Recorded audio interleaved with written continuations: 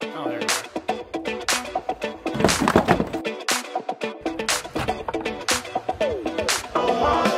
Today we're doing another collaboration. So we're as you know, it's a collaboration, so we're gonna post all the other videos by the other people in the description. Check that out. And yeah, what's the collaboration about? It's gonna be 3 things we love and 3 things we hate about our camper.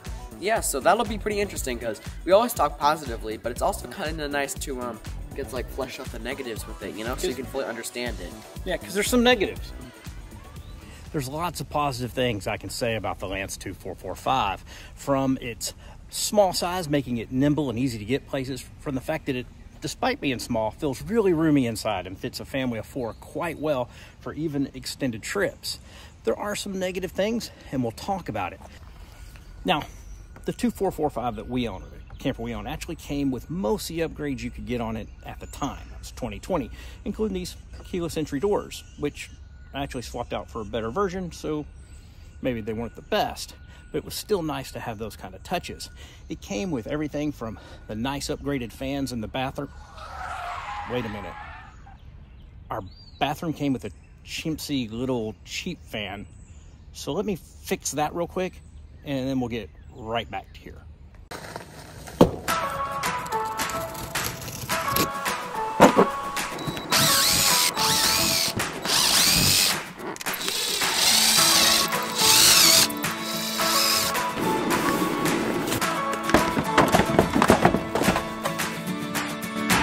Now that I got that fixed, let's go try it out.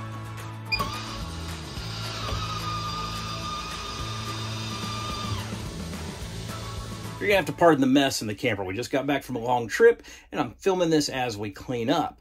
But one of the things I will point out is there are a few things that I don't like in this camper that I'm leaving off this list because the new models have corrected it. One of the big issues is our countertops.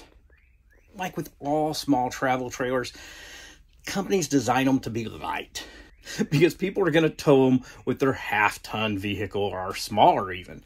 And so they go with light materials. I would much prefer to have a camper of this size, but have it built sturdy out of solid products. One of the things that causes in this camper is no solid countertops. Our tables and countertops are actually a laminate with some sort of wood laminate with overlap. Works great, haven't had any issues, but I would have much preferred solid countertops, which they now have in the newer models. The second thing is to keep the weight down, they didn't duct the ceilings, which we had duct in our little 1800 bunkhouse Winnebago. Great rig, by the way. And so I didn't really see why they couldn't do it in a Lance. Well, they do it now. Now, with that said, I haven't noticed the big noise difference between ducted and non-ducted that everybody talks about. They're both extremely loud. And I think with short ceilings, it's just always going to be loud. But what I would have liked to seen is another air conditioner in the bedroom. This one does fine. The way the door is designed, it blows back there. It does fine. I just think that would have been a nice touch. But anyway, if you get the new 2245, it will actually have ducted air conditioning. So I'm not going to mention that. Well, I did just mention it, but it's not on my list. That being the negative, there's some positive things about Lance specifically that we're not going to go into great detail in this video. It's not going to be one of our 3 likes or dislikes. I just want to get them out of the way. One, Lance is really known for its insulation and its 4-season or cold weather capability. We've definitely proven that out. Camping in snow and in ice storms, etc. Never had a problem. Our heater did go out and we had to fix it and actually replace it. I can show some footage of me doing that right here. And, you know, that is what it is. But the camper itself has done great. They're also known for their fit and finish. There's no trim pieces to hide the gaps or anything. Everything just fits nicely. Really pretty looking. Also, ignore the mess. But as we turn around here without getting anybody dizzy, they're also known for their really big dinettes. They're roomy, they're cushiony. A family of 4 can sit here with no problem. You can use this as a couch, you can use this as a table, you can use it as a desk. It's really quite comfortable, and you don't feel like you just have some little dinette. It actually feels like a comfortable place to lounge. So those are things Lance are known for. The other thing in this model specifically, the 2445, is we have excellent bunks. we're a family of 4. We had to have bunks. The bunks are very large. They're actually large enough to sleep 2 adults very comfortably on each bunk. And our kids have lots of room in them. They have their own privacy. They just far exceed other bunks. In fact, I was really considering the Airstream, but when I went and looked at their bunks, it just didn't compete with the Lance, and I definitely want the kids to be comfortable. But that brings me to my first big like about this RV.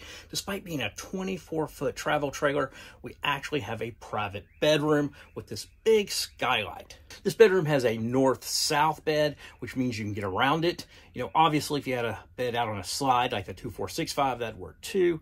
But for a lot of travel trailers, they have east-west beds with no slide, and they're just a pain to make up the bed, and you have to climb over each other. Not here. Very comfortable bedroom. Lots of storage in the bedroom. You have a door you can close. You have a fairly large closet that would be like something you'd have at home. You rarely see that in a 24-foot travel trailer. We have television, etc. in here. It's just a really comfortable bedroom. You know, pardon the mess in here.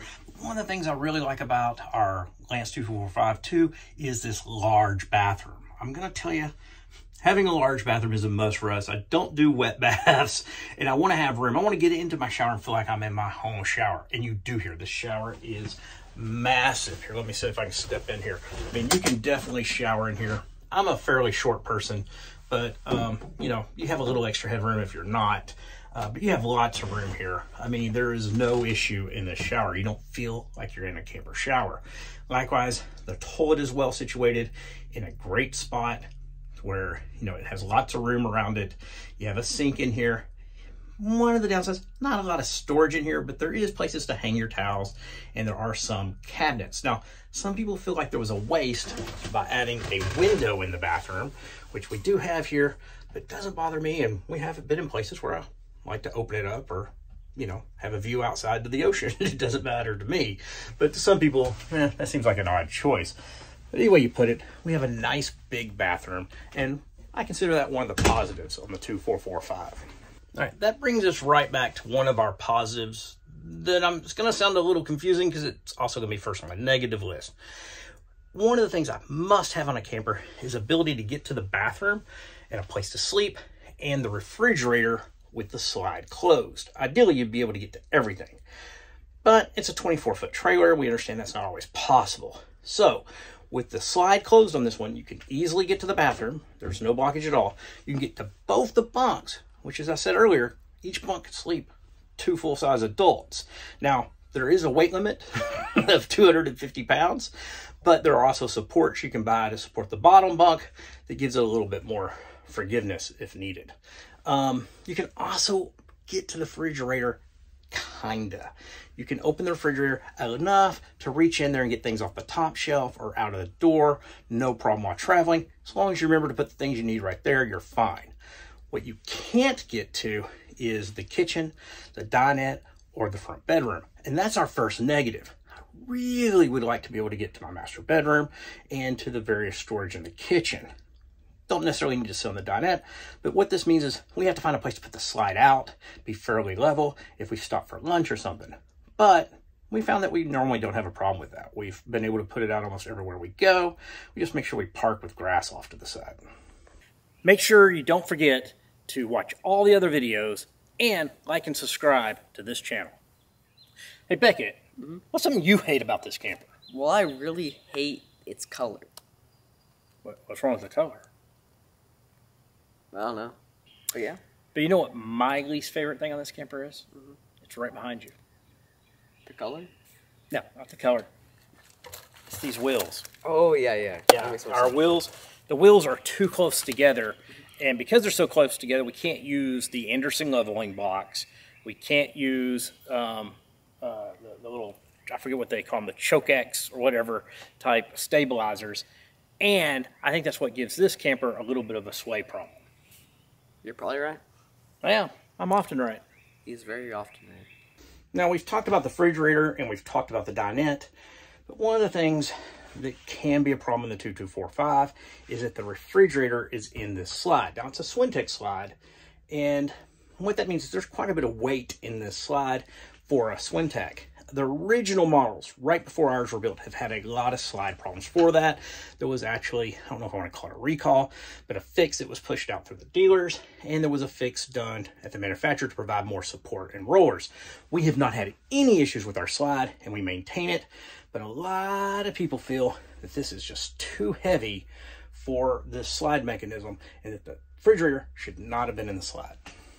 Anything else we want to talk about? Nope. Now, enjoy the rest of the video, or good day. Yeah, and watch everybody else's video. Make sure you comment on their videos why you think we're right and they're wrong. And enjoy, wait, it's their campers. We wouldn't have any. And enjoy this dog video. Enjoy this dog. We're going to show a dog now. All right. Anything else we want to say on here? No, other than in the next coming months and weeks, you're going to see some videos about Japan. Japan? Yeah. Are we taking the RV to Japan? No. Oh. We're flying over. Flying over. It's going to be very fun. Yeah, I'm going to turn on the new fan. All right, that's on high. You hear it? Yeah. All right, now I want you to come over here and try the one in the bedroom. All right, so you just listened to the one in the bathroom. That's the new Max Air fan. This is the Fantastic fan. Also on high. The air feels about the same. Which one's louder? Yeah, Fantastic fan was a lot louder, isn't it? It's not even close. Yeah. Bye.